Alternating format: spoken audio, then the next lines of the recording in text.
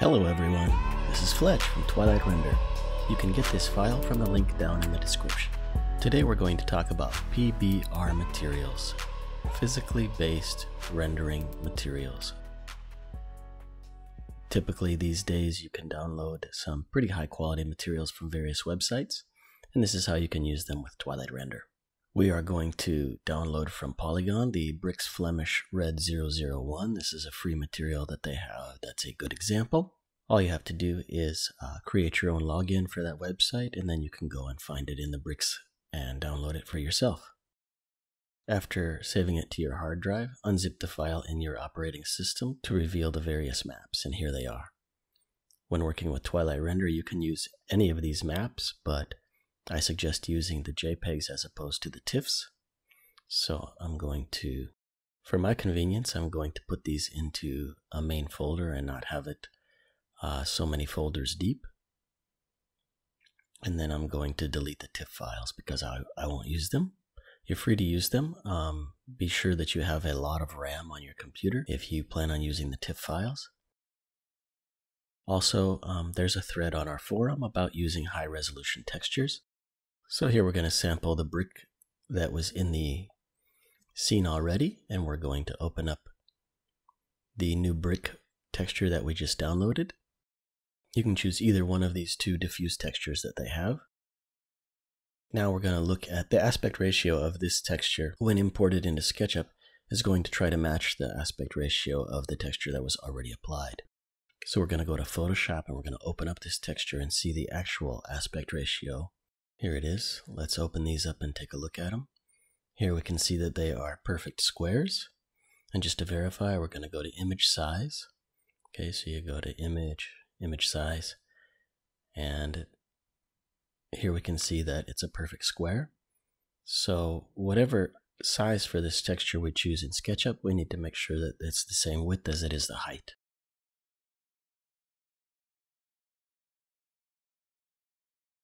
So here we're going to set the width and the height to be the same by breaking that chain, and then we can relink that chain, and now when we change the width, it'll change the height. So now I can set it. I'm just going to start out with 8 foot by 8 foot just to check and see what size it is. We know that 3 bricks stacked up is 8 inches, and a typical brick is about 8 inches long. So I'm going to make a little square here on the wall, 8 inches by 8 inches, to verify the size of the texture itself. We can see that it's a little bit too small. So I'm going to expand this to 9 feet to see if it now fits. I'm going to move the square around to see how it looks on the wall. That's pretty close, but if we want to be exact, I should eliminate a little bit more of the height, so I'm going to make it a little bit bigger. Let's try, this is supposed to be 9 foot. Let's try 9 foot 8 inches. That's very close.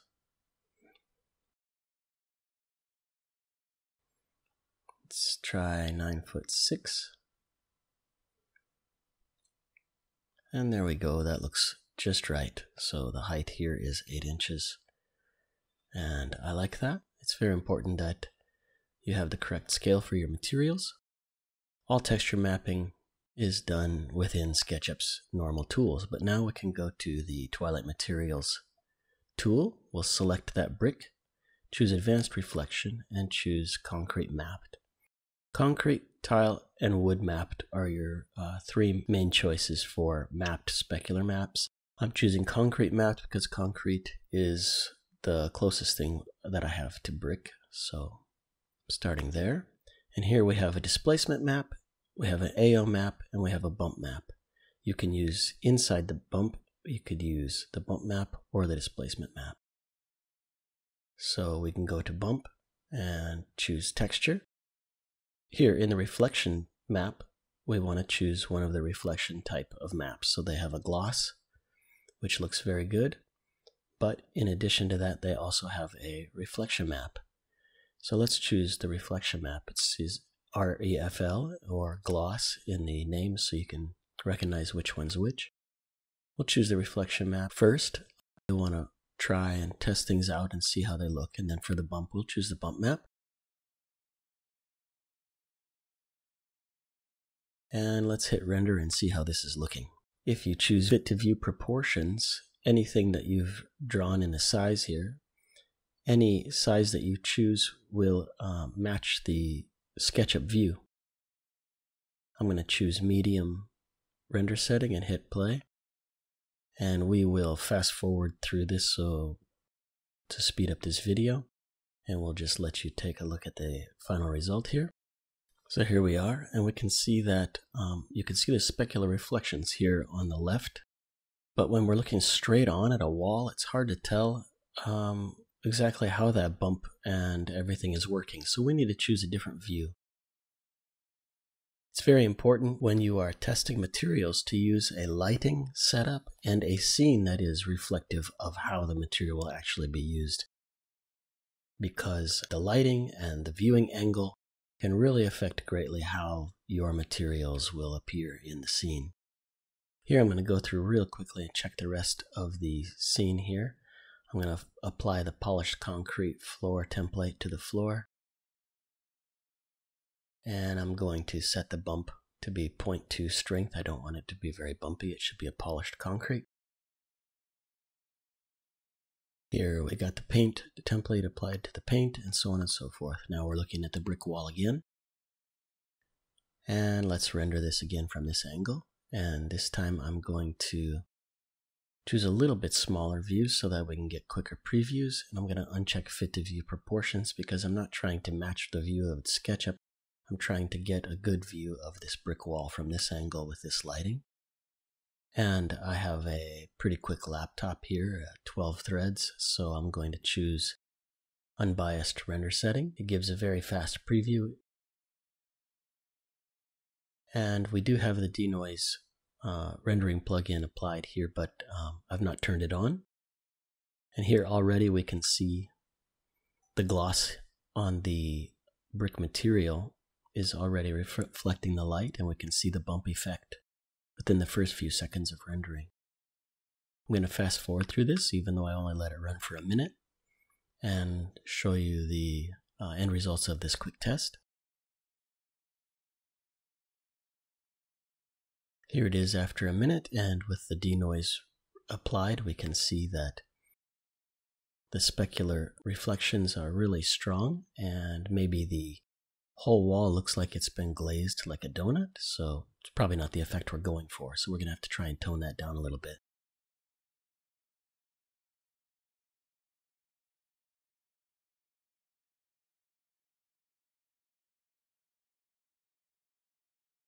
You can see that after only a minute we have a beautiful preview of this material. So let's go and tone down these bumps and these specular reflections. Going back into the material template, we can change the minimum shininess to be much lower. I would typically keep it between 7 and 10, something above 5. You can leave the shine range at 200. And then the IOR, the index of refraction, can be toned down. So 1.0 being air, 1.1 being a low index of refraction, 1.33 being that of water, 1.52 being that of glass. So somewhere between 1.5 and 1 will be typical for most of your index of refractions that you want. You can look up the index of refraction that you need for your materials online. And let's fast forward. And here we are after just a few seconds of rendering. You can see a great difference with different IOR, and the minimum shininess changed. And let's see what can change and show the difference. So this is a bump of 1, a bump size of 1, or bump strength, however you want to refer to it. In the Twilight Render dialog for the template materials, it says size. And that's really kind of the apparent depth of that bump. Here, well, let's tweak the IOR a little bit because it seems like we've lost some of the reflection. If we were to choose 1.4, you can see it update immediately in the material preview. And let's hit render again and just remind you what a 1.4 might look like. And here, just after 20 seconds or so, you can already see how that specular reflection is working in this IOR of 1.4, how everything looks a little glazed. So we're going to reduce that, but we did want to bring a little bit of it back, so we're going to try 1.2 instead of 1.4. And remember, we're using the reflection map. We could try the gloss map here and see how that looks. If we try that, and we've got an IOR of 1.2, let's stop this rendering and we'll try again. Again, we'll fast forward ahead to show you the results of this. Here it is after just 30 seconds or so. We can see that the bump is looking very nice, and the reflections are looking also quite nice. I'm pretty pleased with how this is turning out.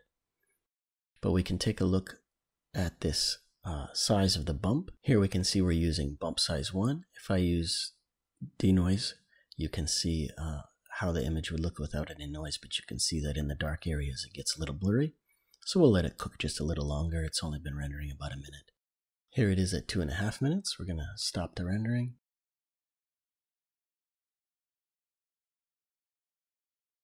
And we'll quickly enable denoise just to see how it's looking.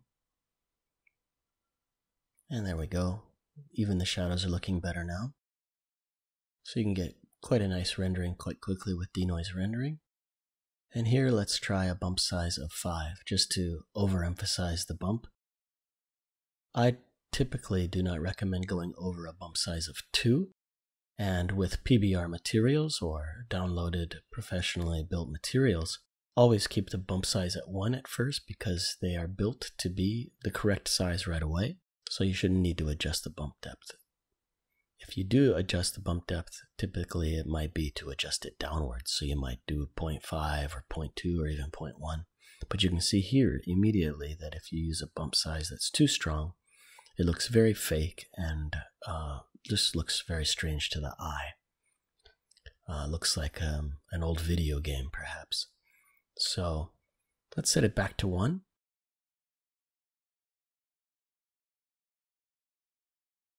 And here you can see we're using the bump texture, but you might try looking at using this displace texture, DISP. Let's try and render with displace texture. In some cases, the displace texture might be what you're going for. The bump texture, of course, is going to have the small details here on the face of the brick. While the displace texture will be pretty much focused on bumping the entire brick out and the mortar between the bricks, bumping that back. So on a bump map, of course, anything that's black will be bumped downwards, and anything that's white will be bumped upwards. Anything that's 50% gray will not be bumped at all. So if you want to build your own bump map or adjust the bump map in Photoshop, that's how you do it. You can strengthen the blacks or the whites as you need. So here we can see that the bricks are now represented as very smooth, but yet you still get the bumpy effect of the bricks popping out. So we're going to stop the render here, and we're going to choose the bump map again because I liked the effect of the actual bricks themselves getting a bump. But let's also not forget that there's the normal map, and the normal map is another way of representing bump maps. The different colors in the normal map are used by the engine to specify the bounce of light off of a surface. We will show you how to use the normal map when we open the deep editor. But here you can see again, just to remind you that with the proper bump map, you get a nice effect on the bricks themselves. And the size is 1. You could change the shininess range. Here we have it set to 50, which has reduced the shine a little bit in these areas, in these dark areas. So we'll stop that rendering, and now we will look into the deep editor. So convert to deep and choose yes when you want to convert the template. So it's going to take this material that you've built already with all your settings and tweaks. It's going to bring into the deep material editor. This is for pro users only.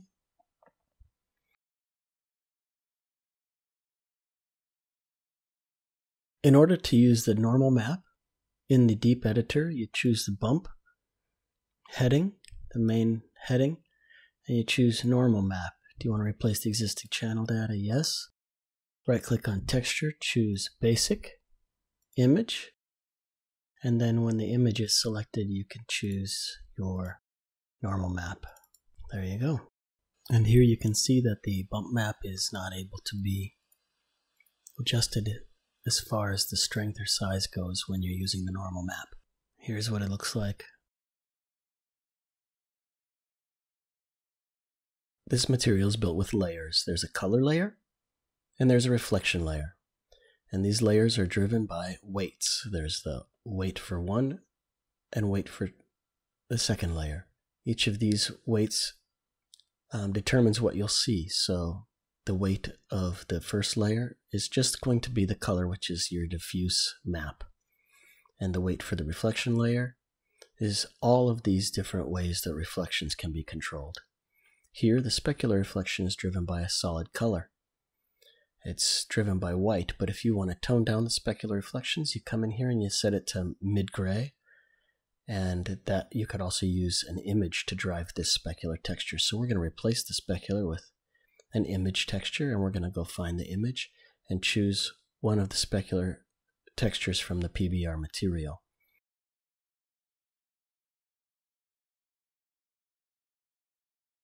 But we're going to choose the reflection texture and place it as the specular reflections. And that will tone down these bright areas that are in the shadows. And then under shininess map, we can see that the reflection is also driven by an image, and that is driven by that gloss texture image. And you can see that already that changes how the reflections work in the dark areas it's easiest to see.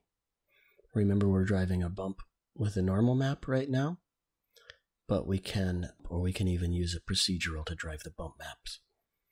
We can add layers onto the bump maps and so on and so forth. So we can get very deep in the deep material editor. But for now, we're going to just leave it run by the normal map. We're going to start a new rendering. And I will fast forward to show you the results of using the new specular. Keep your eye on the light areas in the shadow. While that's rendering, let's talk about weights. This weight is driven by a Fresnel, and this is where you change your index of refraction for that material. That's for the gloss.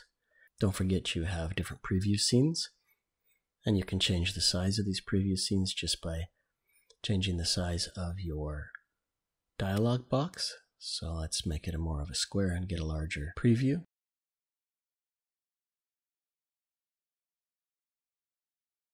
Whenever you click on one of these titles, the preview will be given for that title. Click on the word material and it gives you the whole material preview. Let's try and render again, but this time using the bump texture image. And I think this is a pretty nice brick.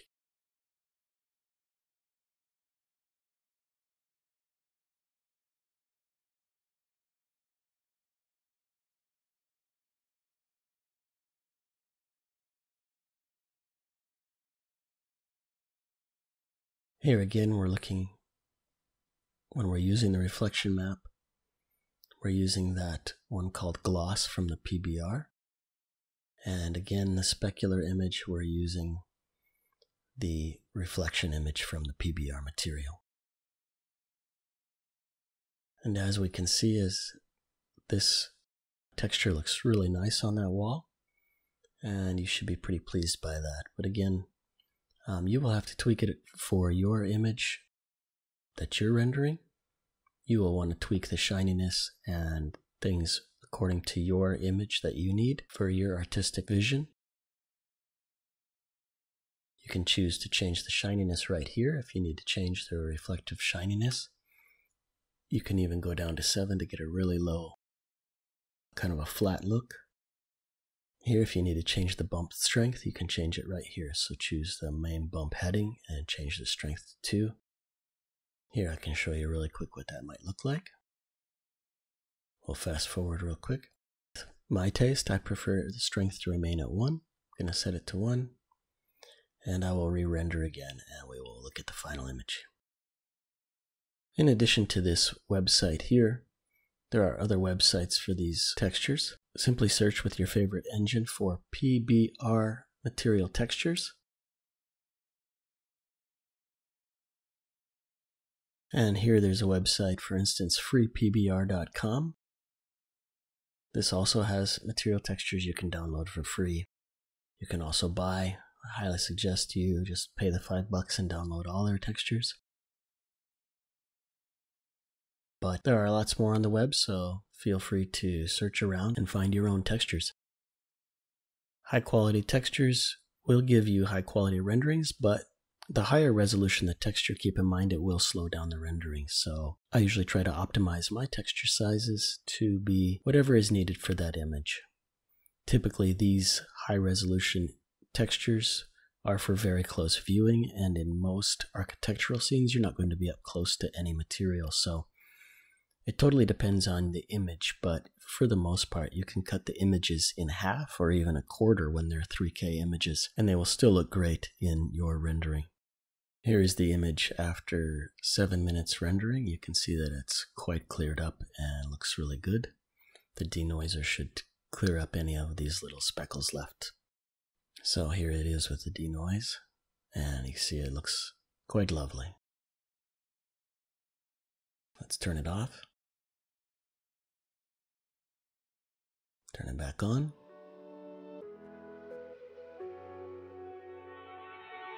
Thank you for watching. I hope this has cleared up how PBR materials work, and I wish you happy rendering.